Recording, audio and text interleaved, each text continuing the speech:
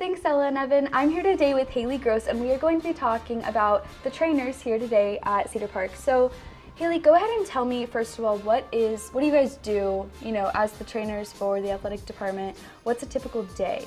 Well, we go to all of the football practices and games and all of the different games, and we make sure that they stay hydrated, and if there's any injuries, we're the first people there.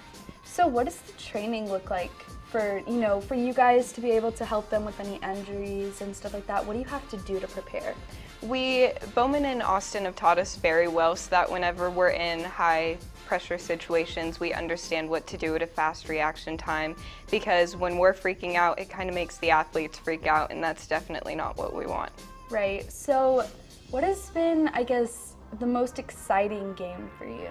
The most exciting game was probably my freshman year against Georgetown, with all of the injuries that weren't good, but coming back from a really strong game. That's awesome. So I guess why have you stayed being a trainer for so long? Like, what makes it worthwhile, and is it something you plan to pursue as a career?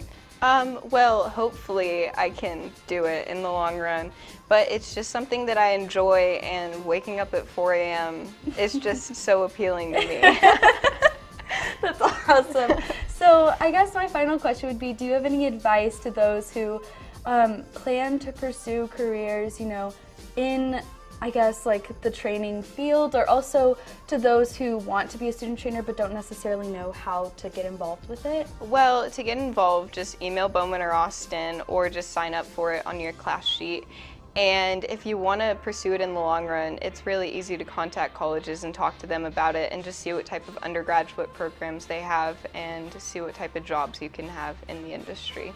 That's awesome. So thank you so much for being here. Thank you. We're actually celebrating all of our trainers because March is, Student Trainer Month.